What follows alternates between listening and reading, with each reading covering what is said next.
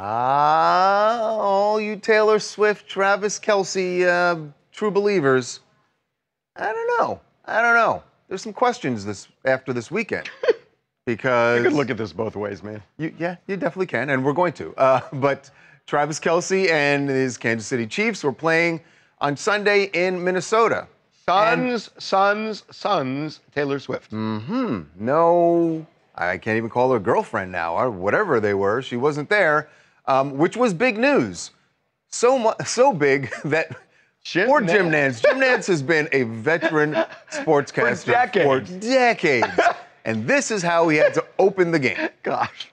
In case you're wondering, 7 words I thought would never leave my lips in my career. What are they? Taylor Swift is not at the game.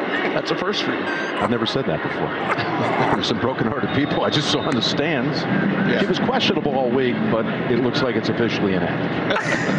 For today. See what you did there. Yeah. And then what you hear is click. Yeah, click, everyone's gone. Click. Those are Swifties walking out behind that woman with the sign. By the way, the announcers had so much fun with all the Taylor Swift puns. Like at one point, they said that Travis swiftly walked onto the field, so they were just going at it. But yeah, she did not show up. And I don't know, this is kind of not looking good for their relationship because she also didn't spend his birthday with him, which was the Thursday before. So I don't know. Are they still together?